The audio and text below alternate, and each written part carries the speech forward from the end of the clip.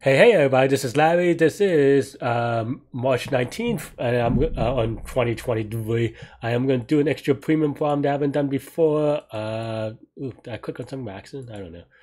Let's get to it. If it's an SQL question, I'm going to try to do an SQL question. All right.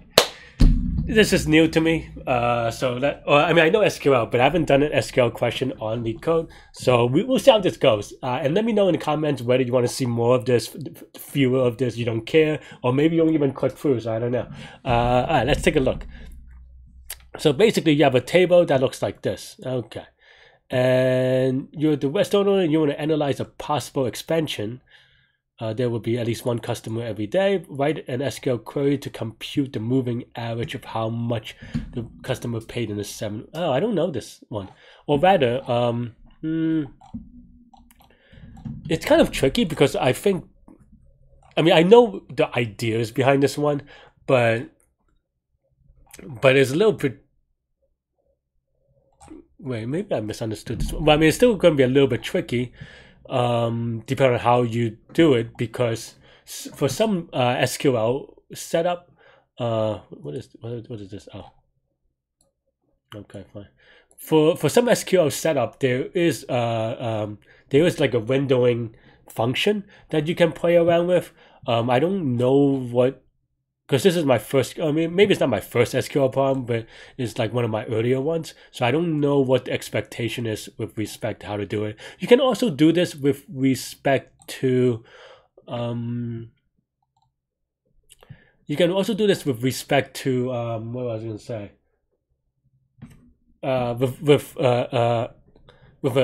With a self-join, but that is like ridiculously expensive in general. Which I don't want to do unless I have to. So okay, so let's kind of take a look what they're asking for. So from so the name doesn't even matter, right? So it's just the sum, and then the average amount is the average amount is just the number of customers, I guess. Okay, so I'm gonna try the self-join one, but I don't think this is also one of those things where as an SQL statement, or you need to do a Hive table or something like that. Okay, fine, maybe you do it this way. It actually creates a map reduce in the background and stuff like this. But in real life, you wouldn't really use this query live on MySQL because that's just like a very silly thing to do. You would probably just do some other things that what do you call, like an OLAP table or something like this, or some kind of thing that makes it that is built for stuff like this, right? So that's why it's a little bit silly, but I'm gonna play around with it. We'll see. So let's see. First of all, let me get the. So let you do from custom. I don't know how to use Leetcode in this. So we'll see. What is this thing? Oh, feedback. Okay. So I'm just trying to see what is the situation. Okay. And then basically now, we don't care about the ID, do we? No, I don't think so. Like, I don't think this... How much a customer... Is it like the number of unique customers or something? I don't get it. I don't... They all have 7 customers, so that's a little bit, or maybe I don't know how they want to write it. I don't know. Also, this is also one of those things where it's so much easier if you just have like 2 queries, which is why it's a little bit awkward to kind of do in one query. But I mean, it's in terms of problem solving, it's fine, I guess. But it's just like not what you would do in real life.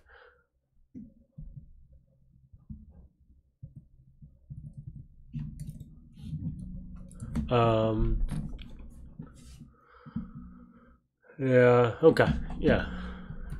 So basically, first of all, the first thing I would do is maybe group by visited on, right? And then here now you could do sum of amount and count of amount, something like that, just to kind of see it by day, right?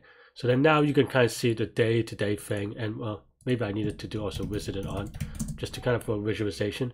Maybe we do a order by visit on, right? And yeah, and this is, I think, what they want, maybe, right? Okay. And then just take the average of, I don't know if this count even matters,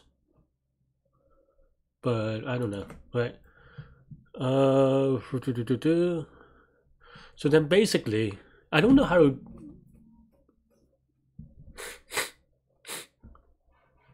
I don't know how to quite do inner joints in a good way.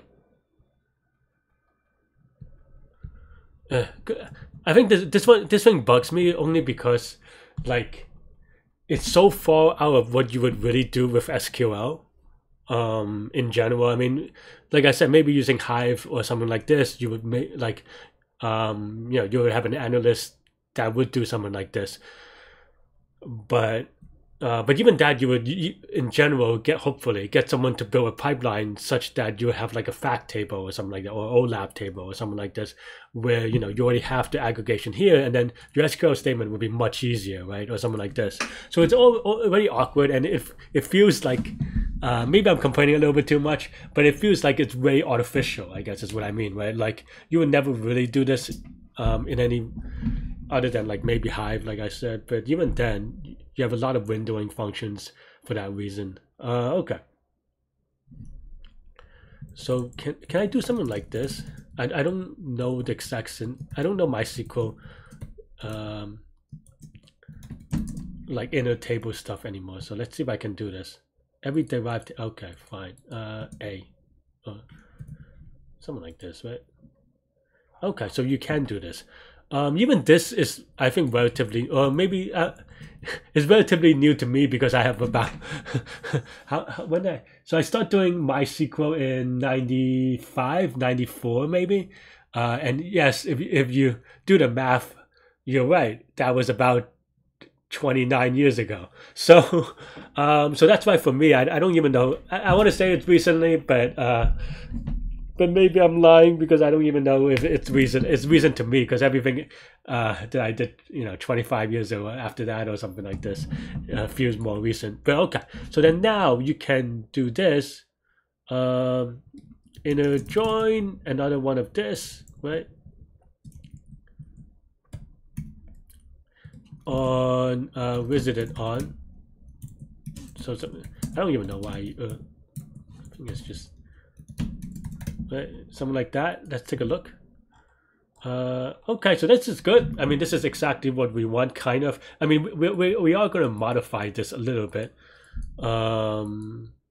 So how do we modify this?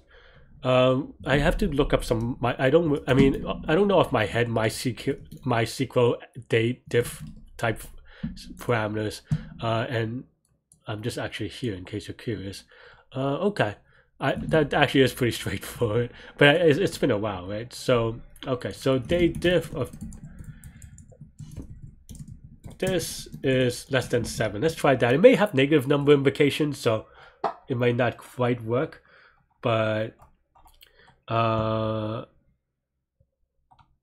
okay. So how do I want to? So right now I'm still printing everything. I want to structure it a little bit more precise.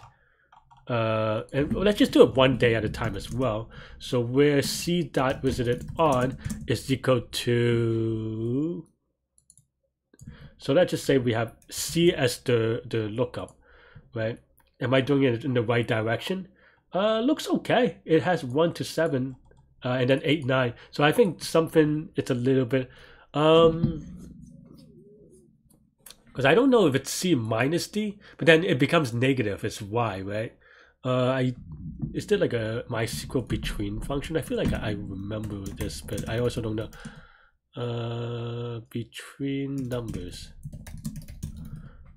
because I feel like that's a thing, but I don't know. Okay, between is a thing. So between 0 and 7, right? Say, and then C again. Okay. So now we have 7, and it goes from 1 to 7, which is what we want. Okay, and then now we want to group by c dot visited on, and then now we have c dot visited on, and then d dot let's actually name these. as the amount and as the count amount. I don't know, something like that. So d dot the amount, right? And then we want to sum this. And actually, we don't need either of these then in this case. So we can make that slightly better. I mean, I know that's this thing here, so it will. So now it has 860, which is what we want. And then now, of course, the reason why I wanted this is that so we can also do having d dot visited on is equal to 7, right? And then now we can remove this part because basically you don't want to do 01, 06 or something like this. But I thought that's I forget the syntax for comments. Is it this? Maybe my SQL is a little bit weird. Huh? Did I not? Do I have to put it here? I don't remember. Oh, well, wait, what? This is very weird. It's count of this is 7. Whoops. That's why it feels. That's why I was feeling weird.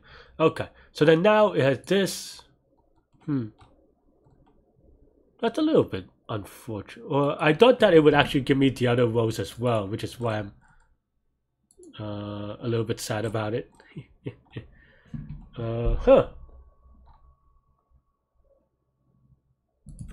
Okay. I mean, now that we can remove that, I guess we can also just do count d dot visited on, and then now we can remove this real quick just to see where I'm going wrong. Okay, so this is 7. Oh, I see. No, wait, do I? Why is 8, 0 and 7? 0 and 7. I mean, between 0 and 7 is 8 numbers, so that's probably why. But now I'm trying to think whether it is. So it should be 0 and 6 then, right? Yeah, probably. Okay. And then now it gives us roughly the. Wait, which one am I actually outputting? This is the one I'm outputting? Oh, no, oh, because I took away the having. Okay. So I can remove this. And then now this looks good, right? Or the first part. The second part we could remove because that was for debugging. And then now we want the average amount. So we actually just want, well, I guess we don't have to remove it after all. So we just want this divided by this. It may be an integer division, so we may have to check. Is that a, it tells you that to round to 2 digits. So, okay, so it's not like I could hopefully submit and YOLO. We also need to maybe label the columns. I don't know if that's true, but that's fine. I mean, that part is actually the easiest part, right? I don't know how to. Okay, I'm not gonna lie. I need to Google how to do MySQL round 2 decimals. Say, I don't know. Someone probably already did it. Okay, there is a round function. I didn't realize that actually. It's been a while. Also, like when I use MySQL, I don't really use it for presentational stuff as that much. So maybe that's why. That's my excuse. I'm sticking to it. Also, to be honest, like as an engineer, hopefully this is right. Yeah. I mean, as an engineer nowadays, you run an ORM anyway. It's not 100% useful for everything. Just to be clear, I'm not like that's always use ORMs, but unless you have a good I mean, you still should use an ORM and then override it with queries if you have special queries. But even then, you probably need a good reason to kind of map that. I mean, there is a lot to be said about, mapping an object to a relational row, in which case it's not always one-to-one, but, it's still like a good idea for most people starting off, unless you really know what you're doing, to be frank. Yeah. I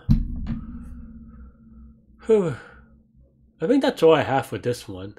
I don't have much. I mean, I don't know how to analyze this or like give you feedback about analysis or something like this. I think inner table, inner queries or whatever is kind of relatively new to me as well. I mean, at least in MySQL, I've seen the syntax in some other places, but I don't know. I also came from the time space where I think I had like 100 megs on my database, and that was like a lot, right? Where nowadays, uh, you know, I don't know. This video is probably bigger than 100 megs if I upload before I compress it or something anyway, right? So yeah, um, yeah, that's all I have for this one. Let me know what you think, and yeah, stay good, stay healthy to good mental health. If you'd like to see more SQL questions, let me know. I don't know how much time I like to spend on these, but maybe this is helpful, maybe it's not. I really want to know your feedback. Otherwise, I might just not do another SQL question. But that's basically the idea of how you would do it, and some nuances with as from the perspective of an actual software engineer, and versus just like doing these SQL queries blindly. But yeah, that's all I have for this one. Let me know what you think. As I said, so stay good, stay healthy to good mental health. I'll see y'all later and take care. Bye bye.